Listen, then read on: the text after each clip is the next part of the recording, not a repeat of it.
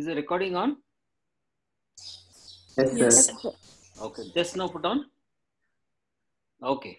So what I'm trying to tell you is that this syllabus is very simple, and I'm telling this to you in the first class that when you, as a fourth years, you come in, don't take this, don't be complacent on therapeutics. Therapeutics is such a heavy topic, so you should be doing other things also. Okay, and you should never forget what is studied in therapeutics 1, therapeutics 2, because therapeutics 3 is very simple.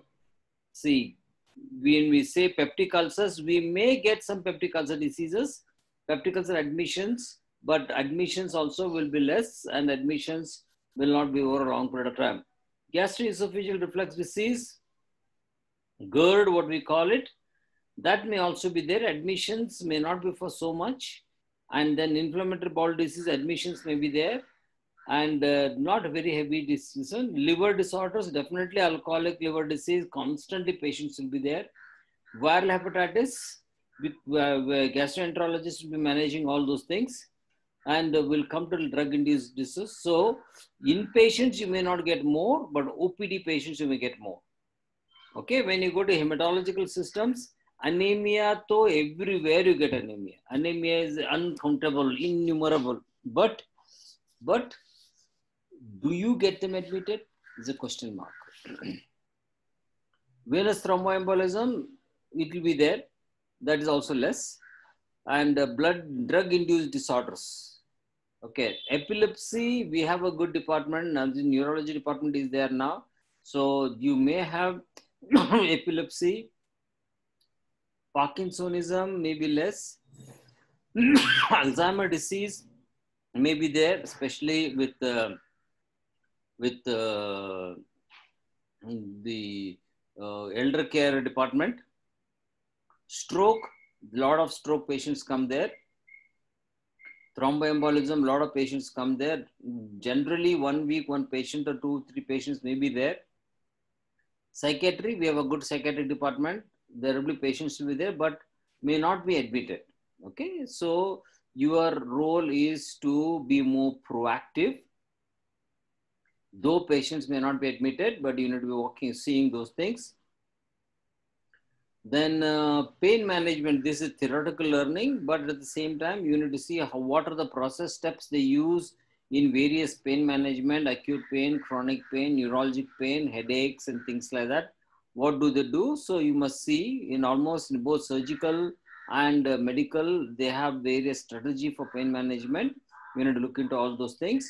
Then there is evidence-based medicine. This is an amazing topic. And you need to really, because now what you're doing is, unless and until there is an evidence, you just don't accept anything. And you talk to doctors based on evidences. Okay. So evidence-based medicine is very important. And you must really learn that particular aspect very seriously. If at all you have a long-term career, it is in evidence-based medicine. You need to be in position to say, so-and-so paper says this, so-and-so research says this, so-and-so says this, so-and-so mechanism says this, so-and-so, that is why so-and-so. That is evidences. So evidence is medication depending upon the evidence that are before you. Various, see, for that, there's something called as systemic review. Okay, other day I sent in a group about one conference that is going to, webinar is going to be held in Naipur, Northeast, Guwahati, Naipur, I think, on systemic reviews. So you must learn in systemic reviews. What is systemic review? Systemic review is, say for example now, viral or peptic ulcer. The thousands and thousands of publications in peptic ulcers will be screened, and they understand what are the various things people are talking about. And what the literature says. Literature, what says is yesterday's. What research papers, review papers says is today's. And looked into all these things. They say, this is what they said, but this is how it is. That is why this is how it is. And to the consultant, you need to say, sir, you're treating it like this, but the evidences, treatment evidences say so and so. And that is why this and this has to be done. And that will give them a lot of confidence. You want to suggest a change to them, you must always suggest them with the evidences that is before you, and give them a publication, give them a paper that justifies the evidences, so that he will be in position to accept your suggestions. They always say, what is the backing? What is the logic for what you're suggesting? So you should be in position to say, this is what it says. That's why I say item number 6, evidence-based medicine, you all guys have to really expertise yourself. Apart from 6, I don't see any challenges in any of the other topics, but they're important. You need to learn that, okay? And I also say that you are coming for 3 times, you'll be going to hospital for 3 times. Lot of things to be seen. This is the, let me tell you one more thing. See, now you are coming to 4th year, and you should be now getting yourself to be pruned yourself as a consulting clinical pharmacist, no longer as a routine. See, remember, unlike B Pharm, unlike M Pharm, unlike D Pharm, here you're not just learning, but you are a practitioner, where what you learn, you make things happen. You'll be talking to people. When you want to talk to people, you have content within yourself. Okay, so you have to be more proactive in learning, and then communicating, develop friendship with the clinicians, developing friendship with the, we have a lot of DNB students in the hospital, friendship with them, and doing some projects outside, maybe in the hospital, maybe outside, maybe community activities, something where you will implement what you have learned. Okay, some community, remember we did something like the, what is that? The prescription audit and things like that, home medication review, where you have a people to talk to them. This is what the literature says. This is what it is. This is what the care to be taken. This is why it has to be taken. This is how it happens. Okay, that is the way. See, all I say is that you have to mature yourself now to be practitioner than a mere learner. Okay, let me say practitioner. What do you mean by practitioner? You have to be an authorized, you have to develop your authority over the subject.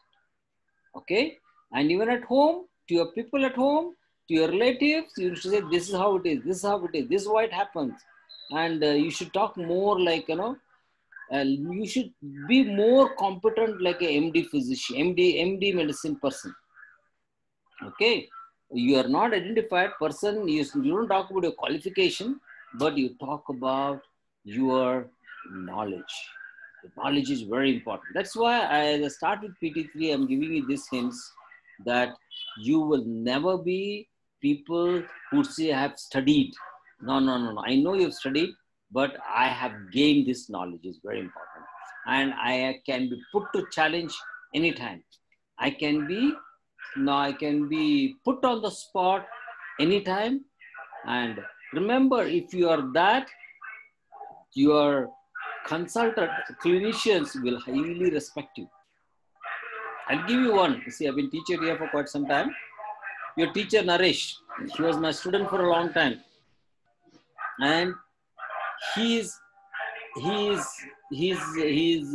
skill or passion for developing knowledge, developing interaction with the friend teacher, with the clinicians and senior people, junior people in the college hospital, has made him to be a favorite among the senior professors, senior consultants. So I know that sometimes they call him even his odd hours. Can I give this drug?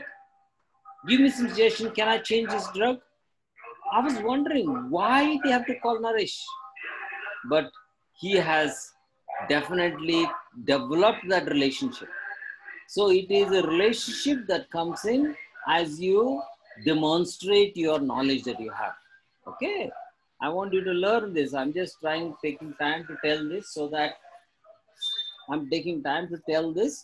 that you tune yourself correctly for the days to come. Okay, I don't want you to be just looking at sessional marks, final year marks, all those things. See, marks will keep chasing behind you. But what is important is how you shape yourself up for the future from today. Remember, many people say, Pharm D, the job, this, but I say, are you competent to stand on yourself and declare that I can handle things? as a Pharm D person? Then you ask, people will come running behind you. See, Naresh is one of the best example of student. He's got many even international professors have appreciated him, and they want to hire him. See, because he has developed the culture of being more proactive. Okay, so let me say this before I start a short training teaching now. Now, let me tell you what will I be doing. 1, 2, I'll be basically covering. 1, 2, and 5. Okay, 1, 2, and 5 I'll be covering, and if possible 6, but 3, 4, 6 Balkesha will be covering. Is that clear? I'm not hearing from anybody. Yes. Okay. Yes, sir. Yes, sir. So I will try to come back for 6. Otherwise, Balkesha sir will do 3 and 4. Okay, you tell sir also. We had a class where sir will be doing 1 and 2 and 5. And sir will be doing 3, 4, 6. Maybe 6 I can also do, no problem. But let's see how depend upon how much of a load sir has. Clear? Okay. With this, now let me start my talk. You see my slide? You see my PPT? Yes, sir. Okay. This is very important. Peptic ulcer disease. Okay. Lot of people are complaining on peptic ulcer. Now, I'll be doing it like this. Let me just briefly tell you an introduction in the first hour, first few slides. What is peptic ulcer? And then what are the challenges of peptic ulcer? Why? And then we'll get into little bit of anatomical aspect, which organ that affects. And then we'll get into pathophysiology, how peptic ulcer happens, what are the causes for this disease. And then we will see, if at all, little bit of epidemiology, where how much this disease happens. And then we will jump into the management. What is the first stage of management?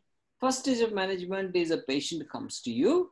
You need to ask him. So first stage is मुंह से बात करना है. Talk to him by mouth. What is happening? So, and listen carefully. So that is a history taking. So is a medical history. So you need to listen from him to say what is happening. And that will give you an understanding. Array, this happened to him. Okay. And then person has to be examined. So there is a clinical examination is important. So you need to know about clinical examination. So when you look at a patient, you should say, right, this exact clinical examination is very important. So do a clinical examination, and then clinical examination will give a particular understanding. Then you need to get into the laboratory examinations. So one is clinical examination, then investigations. Investigations can be lab investigation, there's all blood parameters, or it can be radiological investigations, X-ray, CT, MRI, blah, blah, blah, blah. Or it can be any other related investigations. Okay, so what I'm trying to say is investigations. It may be sometimes you have to take the tissue, do a histopathology. That's what we call it as a biopsy can be taken, into histological things. So there has to be a synchrony between investigations and clinical examination and history. So 1, 2, 3 are here. 3 are here. That is investigation, history, clinical examination. These two has to sync. Then investigation has to sync. Once these three syncs, then you say, wow, I think you have this. That is called as the differential diagnosis. So you have a differential diagnosis. You further rule out, and go into some more investigation, some more examination to arrive at a final diagnosis. Okay. And then once the diagnosis is clear, then the next step is get into treatment. That can be either pharmacological treatment or it can be non-pharmacological treatment. For example, it is, see, if it is peptic ulcer, you have already studied in the pharmacology, various classes of drugs that need to be given for peptic ulcer, that becomes a pharmacological treatment. And then you need to say, do this, do that, do this, do that, this kind of a stuff to take care of your stomach. Don't eat this, do eat this, drink this, and all those kind of a stuff is a non-pharmacological teaching, non-pharmacological therapy. Okay, so as a result, the disease, it becomes peptic ulcer disease. The person is eradicated from peptic ulcer disease. Okay, so I'm just telling you how I generally look at a subject. And in these things, when it comes to therapy, you need to know the doses, you need to know various formulations, various drug interactions, various drug dose, what are the side effects, adverse drug reactions.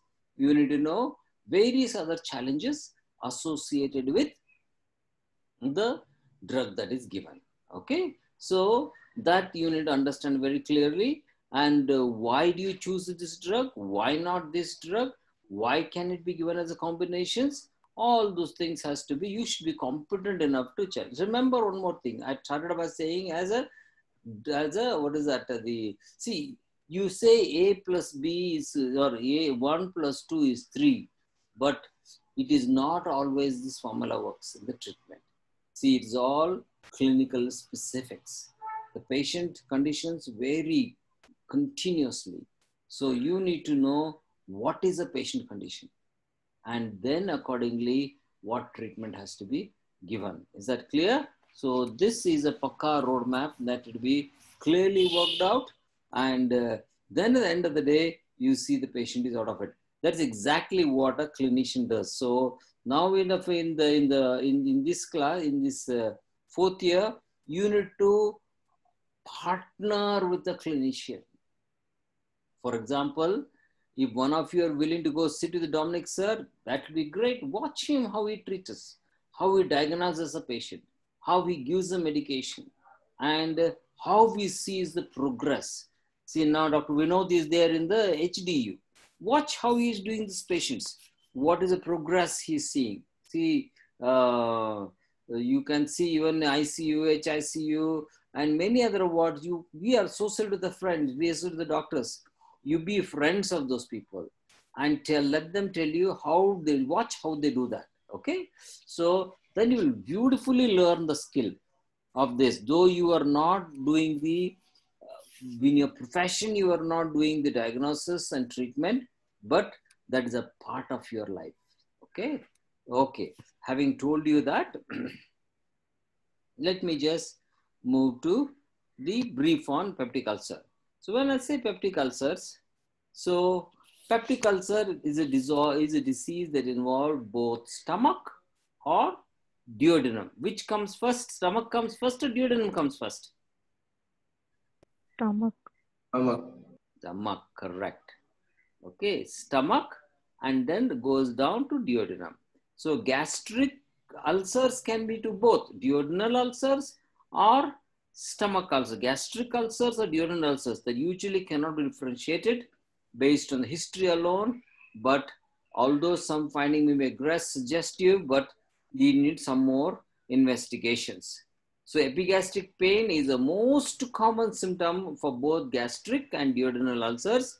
These are generally characterized by gnawing or burning sensation. You know, sometimes when you eat some food, later on you see burning sensation, and that can occur generally after meals or classically shortly after meals with gastric ulcers. And if it is duodenal ulcers, then it occurs 2 to 3 hours after taking food. Then you know, see, that is why when you're taking history, we ask them, when do you get that burning sensation? Oh, immediately after food, sir. Then you say, that means the stomach is a culprit. No, sir, 2 to 3 hours only I get this. Then you say, okay, it has gone down to the duodenum. Now, in uncomplicated peptic ulcers, the clinical findings are few and non-specific because they are generally simple. See, for this, The alarm features that warrant prompt gastroenterology referral includes bleeding. Why bleeding? Bleeding because the intestine has perforations. Why perforations? We'll come to that later on. The ulcers have damaged the tissue over there and has led to bleeding. The blood vessels are ruptured, bleeding. And as a result of bleeding, there may be anemia. And then early satiety. That means you eat just one half a chapati or little bit of food, you feel full. That means stomach does not have space to take more food. Then there will be unexplained weight loss. You really do not know. Unexplained weight loss is actually a condition for many, many cases, not just this. Progressive dysphagia, then recurrent vomiting, family history of GI. It can even lead to cancer, GI cancer. So patients with perforated peptic ulcer disease usually present with a sudden onset of severe, sharp abdominal pain. Okay, so these things very clearly indicate what may be the condition the patient is having. Okay, then but in most patients with uncomplicated peptic ulcers, routine laboratory tests are generally not helpful. Instead, the documentation of the peptic ulcer disease depends upon the radiographic or endoscopic confirmations. What do you mean by endoscopic confirmations? Anybody knows what do you mean by endoscopic confirmations? Inside the camera. We'll insert. Tell me, both of you tell. We'll insert one pipe with a camera in it, and we'll record the inside parts. Correct. In other terms, it is sending the camera inside. Okay, sending the camera is a lot of types of endoscopies are available these days, which will clearly see what exactly is happening, what is the extent of damage, how severe is the damage. So, okay, that is a radiographic confirmations. You see the endoscopic confirmations, and then I'll discuss with you later on. This organism called as H. pylori is one of the very, very dangerous organism. H. pylori. H. pylori is essentially an infection. That is, H. pylori infection is essential in all the patients with peptic ulcers. This H. pylori is an organism that causes the ulceration. So there are certain tests are there. Rapid urease tests are considered the endoscopic diagnostic test of choice. That means you just do that, then you know that H. pylori is there. So this is an organism can be killed by the microorganism, antibiotic. There are other non-invasive tests are there. Apart from H. pylori, apart from this, that's called as fecal antigen testing, which is more accurate than antibody testing. Is less expensive than urea breath test, but so that is one test. This is called as a fecal antigen testing. Then fasting serum gastrin level. This should be obtained in certain cases to screen for Zollinger-Ellison syndrome. We'll briefly discuss Zollinger-Ellison syndrome. We'll discuss about it as we are discussing the GI disorders. So upper GI endoscopy is preferred in the diagnostic test in the evaluation of the patients with suspected peptic ulcer disease. And the endoscopy provides an opportunity to visualize the ulcer, to determine its presence, the degree of the active bleeding, the size of the perforation, and also we may start hemostasis, but direct measures. Sometimes there are ways of putting sutures and blocking it, or giving some drugs to close it. So you know where exactly is the hole. And some of the endoscopy is performed in early patients older than 45-50 years, and in patients associated with the so-called alarm features. So if at all doctor is not clear what exactly is happening, he says, wait, let me see by camera inside. Seeing is better than just presuming it. So most of the patients with peptic ulcers are treated successfully with the cure of H. pylori infection. That means the antibiotic. When you know H. pylori, so if we say that it's a peptic ulcer, there's a standard regimen is there. Later on we will see this is antibiotic is regularly given to kill the H. pylori organism or avoidance of non-steroidal anti-inflammatory drugs. Tell me which is now. Give me an example of non-steroidal anti-inflammatory drug. Aspirin. Aspirin. One more. Diclofenac. Huh? Acetaminophen. Acetaminophen. Then Diclofenac. diclofenac. Then Mucilide. Crocina. Crocin is nothing but acetaminophen or ibuprofen. You say. Mucilide. Yes, very good, very good. Now, what will these aspirin-like drug do in the stomach? Can it be answer me? What will this aspirin-like drug do to the stomach?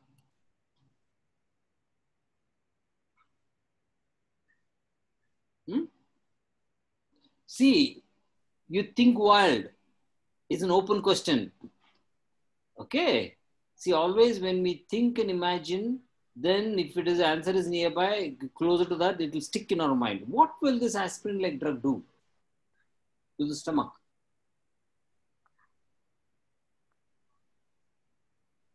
Increase production of gastric acid. How?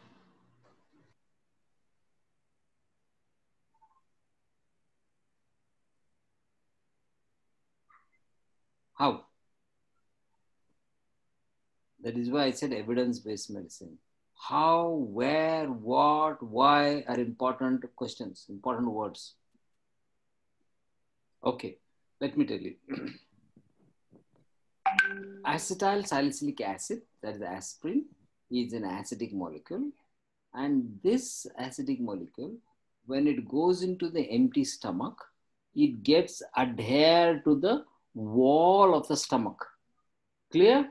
When you are taking some water and some kind of a powder in that, even soluble powder, don't you see it being adhering to the wall of the glass? Isn't it?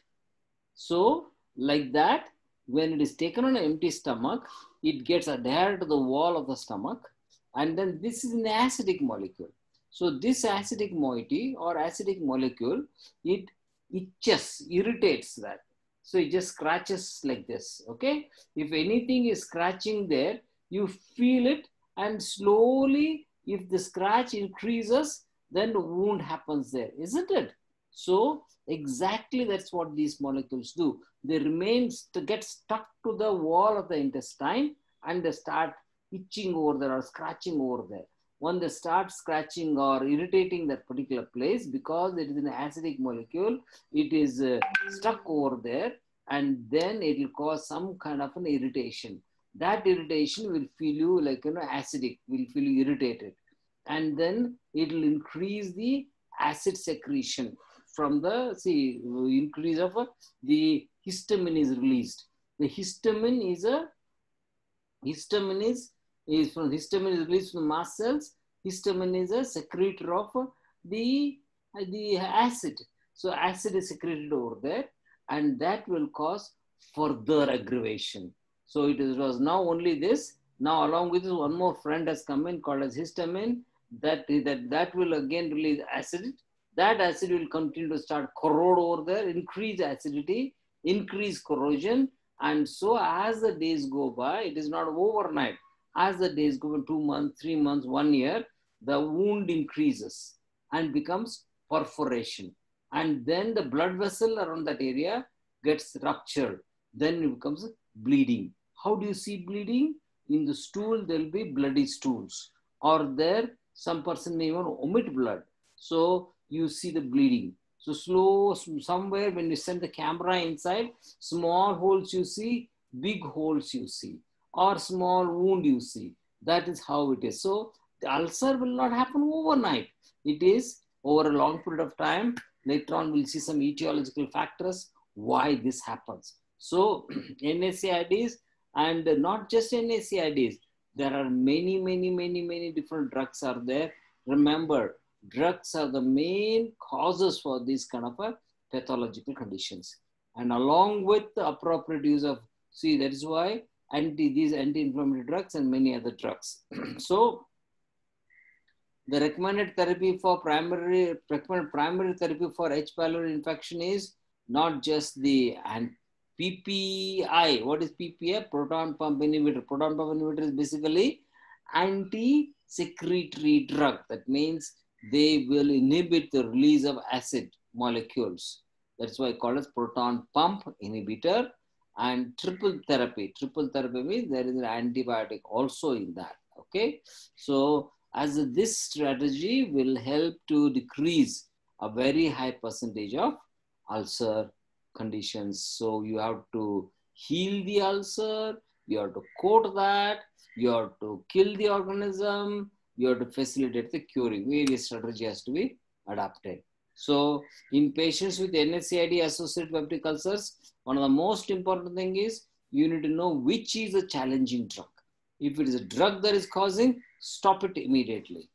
And then continue NSAID, then continue PPIs, and then other medications. If at all the H. pylori is there, continue that and aim towards the eradication of the H. pylori. Okay. So prophylactic regimes have been shown to dramatically reduce the risk of NSAID-induced gastric and duodenal ulcers, including the use of prostaglandin analogs or PPI. That is why now you go to a doctor, any prescription, you will have pantoprazole. Yes or no? Yes, sir. Yes, sir. Pantoprazole, omeprazole is not there, no, pantoprazole. Ranitidine was so much there. Nowadays, ranitidine is stopped. Pantoprazole, Pantadac, pantoprazole. What does pantoprazole do? There's only give it as a prophylactic. Make sure that if at all this causes irritation, then that release of acid is decreased. So in addition to that, they also give H2 blockers. What is the role of H2 blocker? Tell me. What is H2 blocker? Histamine release. Huh? What is the difference? Inhibits the release of histamine. Okay, what is the difference between H1 and H2? What is the difference between H1 and H2?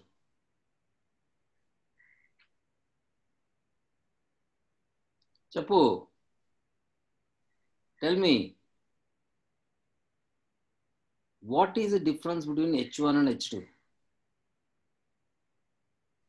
Forgotten that? Yes, sir. Yes, sir. Okay, how many receptors are there for histamine? Histamine, H1 and H2. H1 is basically all this antihistaminics, antihistamine receptor in the smooth muscle and mucosal membrane, smooth muscle, all those H1 receptors. H1 receptors, this they will cause contraction of the muscle, or they will cause the blood vessels contract, blood vessels, and also H1. All these antihistaminics are H1s. Okay. Then H2. This H2 receptor is there in the stomach. Okay. Basically there it acts on the release of the histamine. Okay. H1 and H2 blockers. Tomorrow you have to study a little more about where are H1 is there, where are H2 are there. So H2 blockers are the histaminic receptor blockers in the stomach. H2 are there in the stomach. And when this histamine is blocked, so I told you when the irritation happens like this, histamine is released. Histamine causes hydrogen. So you immediately block the histamine release by means of H2 blockers. And then PPIs, proton pump inhibitors. Proton pump, there is a proton pump is there to which H is released. So you block the proton pump. So as a result, even though irritation is happening by means of drug or anything, the release of acid will not happen there. Okay, so that is how it is called as the maintenance therapy or prophylactic therapy by means of H2 and H2 blocker and PPI. Okay, now there may be sometimes need for and recurrent need for surgical interventions. All depends upon the severity. And sometimes patients with gastric ulcers are also at the risk of developing gastric malignancy. See, that is why one thing is called as stitch in time saves nine. If you have a disease, handle it immediately. Otherwise, it will lead to all kind of complications. Okay. So now let us quickly look at the anatomy of the stomach. And so which are the organs that responsible for the ulceration, okay, and which are the part of the stomach, part of the body responsible. So because many surgical procedures for peptic ulcers, disease, entrail, some they also try for some vagotomy. Vagotomy, our discussion concerning vagal innervations and the abdominal visceral is appropriate. So we need to know what are the nerval innervations are there to the stomach. There is a left anterior, right posterior branches of the vagus nerve descending along either side of the distal esophagus. They enter into the thoracic cavity. They can communicate with each other through several cross branches that comprise the esophageal plexus. And below this plexus, there are two vagal trunks again.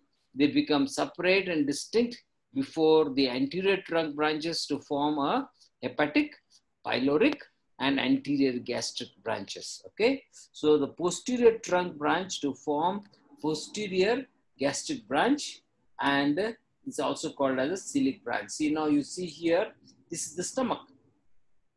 Okay, right esophageal nerve, left esophageal nerve, and these esophageal nerve supplies to this. So it is basically, one way you can do is you can cause vagotomy, that means block the vagus nerve and reduce the reduce and make it as one of the treatments. But actually that is not a permanent treatment, but this is one of the anatomical features for the peptic ulcers.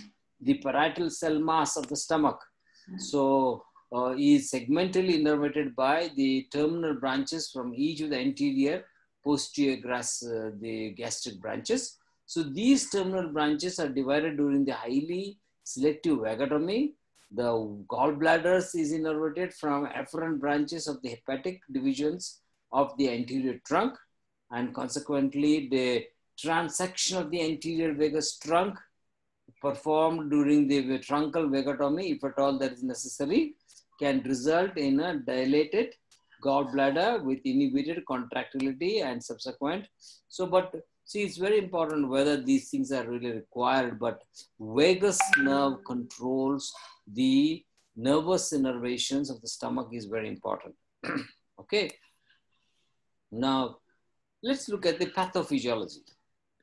So, peptic ulcers are defect of the gastric or duodenal mucosa that extend through the muscularis mucosa. Okay, you all know that. I've been talking about it as I started this. So, the epithelial cells of the stomach and the duodenum secretes mucus in response to the irritation of the epithelial lining and as a result of cholinergic stimulation. I told you, when this comes and foreign body comes and irritates like this, then there is a secretion of some other substances. Mucus secretion happens, or as the acid secretion happens, whereas hormonal secretion happens. And also if there is a cholinergic stimulation can be due to emotional issues, due to many other external issues, due to cholinergic stimulation. This vagus nerve we're talking about is a cholinergic gland, cholinergic innervation. Vagus stimulation can happen. As a result, there's more of acid secretion. So the superficial portions of the gastric and duodenal mucosa exist in the form of a gel layer, okay, which is impermeable to the acid and pepsin, okay. So the body is so beautifully created to make sure that though there is an acid, the stomach acid is pH is how much? What is the stomach pH? What is the stomach pH? 1 to 2. 1 to 2. Okay. It's a highly acidic, isn't it? Though it is so highly acidic, the stomach is safe. So there is a kind of a coating is there, mucosa in the form of a gel layer, which is impermeable to acid and pepsin. Though acid and pepsin are there, it will not get into the tissue because tissue is to be protected. So that is how beautifully the creation is, okay? Mucous membrane and the stomach is taken care of. The tissues are taken care of. And other gastric and duodenal cells secrete bicarbonate, which aid in buffering acid that lies near the mucous membrane. So the pH is so beautifully managed. You need higher pH, okay, but remember there is a coating from the pH and from the tissue. There is a duodenal mucosa is there, which will not allow that to be penetrated down to the tissue. Then there are prostaglandins. Prostaglandin of E type have an important protective role because PGE increases the production of both bicarbonate and the mucous layer. How beautiful, no? So prostaglandin E will make sure that if at all acid is increasing, it will immediately increase the thick mucosal membrane and it will increase the bicarbonate. Bicarbonate will neutralize the acid and it will say the tissue over there in the stomach is so delicate, so dear to me, I will not allow this acid to go and touch the tissue there, okay? So that is the mechanism inside. That is it. You and I have not made. The creator has created you in that form that even though you do indulge into something, there are barricades are there to make sure your stomach is not affected. Okay. So now in the event of acid and pepsin entering the epithelial cells, so generally protection is bilayer, trilayer, 2 or 3 or 4 mechanisms of protection is there. But traveling through the protection, if there is if the pepsin and acid enters the epithelial cells, then there will be injury, tissue injury. So within the epithelial cells, the ion pumps in the basolateral cell membrane and help to regulate the intracellular pH by removing the excess hydrogen ions. What I'm trying to say is that even if in spite of all these things, the tissue goes inside, the acid goes inside, injury goes inside, and then now the tissue is getting hurt.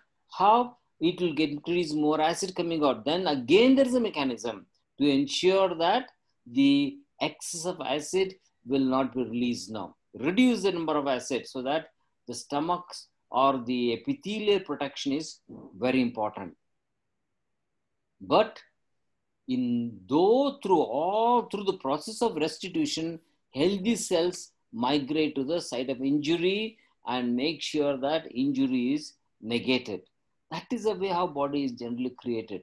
Mucosal blood flow removes the acid, diffuses through the injured mucosa, and provides bicarbonate to the surface epithelial cells. So it is, nobody tells it. And if the acid is coming more on epithelial cells, the blood flow removes the acid. It means it just washes the acid out of that place and coats it with the bicarbonate so that the surface epithelial cells are healthy, not affected. Okay. So under the normal condition, the physiological balance exists between the gastric secretion and duodenal mucosa defense. There's a beautiful duodenal mucosa defense mechanism existed over there, and gastric secretion is always kept under control. But it comes here. But is very important. Mucosal injury. In spite of all these things, you allow mucosal injury. Mucosal, thus peptic ulcer occurs. The balance between the aggressive factors and the defensive mechanism is disrupted. In other terms, I'm working hard protecting the stomach, but you're working hard destroying the stomach. So I give up.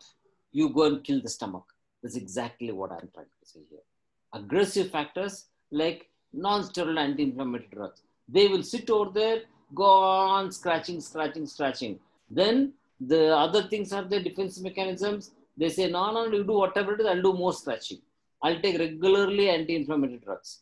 Regularly, I'll take for 1 month or 1 year. The defense mechanism gives up. Or once the defense mechanism gives up, once that happens, that pylori organism will come in. They will sit over there, start eating up the tissues there. Then people tell, don't take alcohol. You go on taking alcohol, that too on an empty stomach. And this alcohol on an empty stomach will cause irritation inside.